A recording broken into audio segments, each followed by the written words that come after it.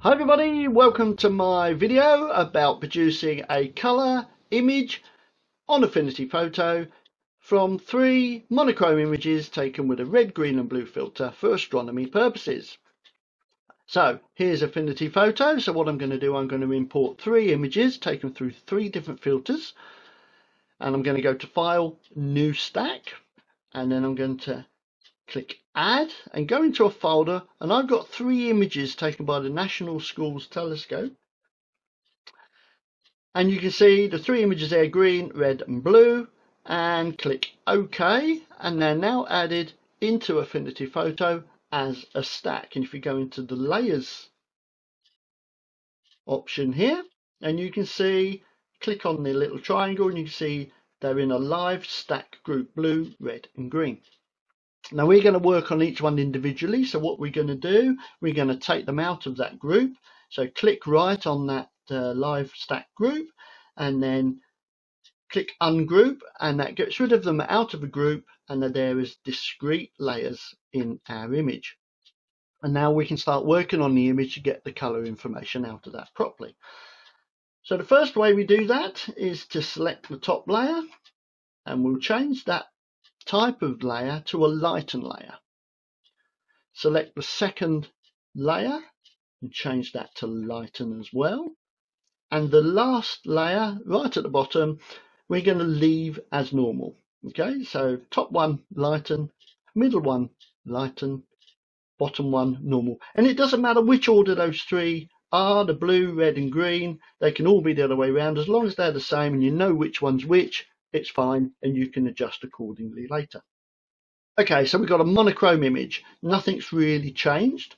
So if we go up to document, just make sure, go into convert file /ICC profile, and it should be an RGB image. In this case, these are 8-bit images, so it's given us an RGB 8. If it's not an RGB, like a grey or something like that, then you need to make sure that you change your image to suit, so it is an RGB image. Otherwise, what you follows now isn't going to work. But I've an RGB 8, so I don't need to change it. So I'm going to click cancel at this stage. Okay, so now we're ready to get the color showing from these images. Okay, so I'm going to start with the first one, the blue, and I'm going to go recolor. Now what I need to do, that's when I press that, that's took this recolor tool up to use, but it's going to affect everything below it. So what I want to do, I want to make sure it's only going to work on that blue image. So if I drag it, so there's that blue line at the bottom of that blue image, and then that becomes part of that image, and you can see it's nestled below and the image is turned red. Okay, so something's happening. Of course, this is the blue layer, so we don't want it red. So what we need to do, we need to move this up towards the blue, and it's like a duck egg blue, but we really don't want it as strong as that. 100% is way too strong. I find you need to bring that down to about 50% to get a decent color out of it, otherwise it's far too strong. And then just click the cross.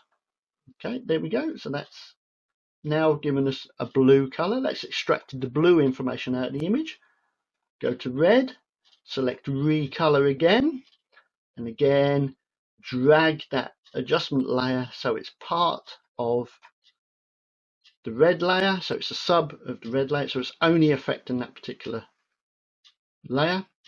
And then this is already on red, so we're just going to put this down to 50%, the same as the other one.